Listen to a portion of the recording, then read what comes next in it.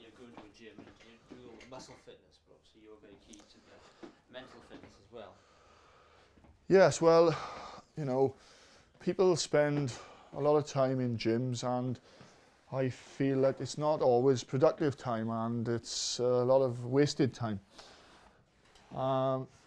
People haven't got time, much of it, but yet they squander it readily by going to the gym and doing the wrong things for 60 minutes. So it's my job to try and teach people to be more efficient with their time and get a lot more out for all the effort they're putting in. People deserve a lot more for the hours they spend in at the gym.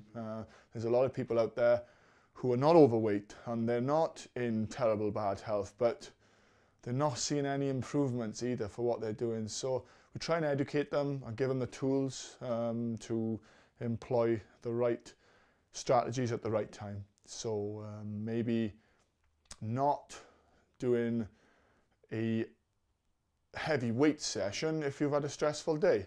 And then I give the clients rationale and reasons why after a stressful day or a stressful week or a stressful event in your life, you shouldn't necessarily do certain types of training. You should ease off and do lighter, more mentally boosting activities as opposed to mentally fatiguing activities. So very important education. Is that what you meant? Is what I mentioned, is it? Yes. Okay. My bed ready. Okay, that's good.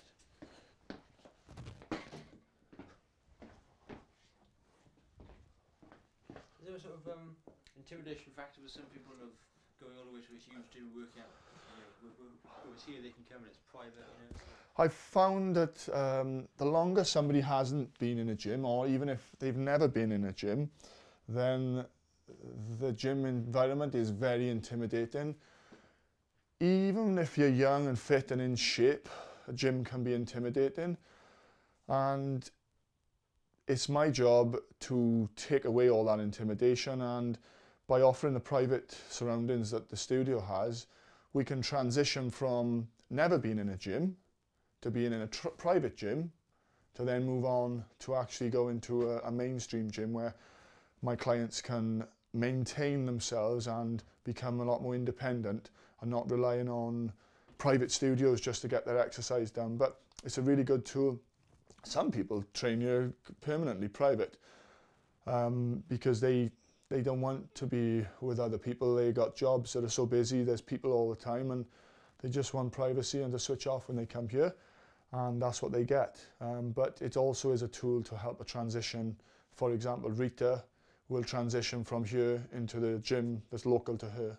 So that is a fantastic tool for me to be able to get her comfortable in this environment first off.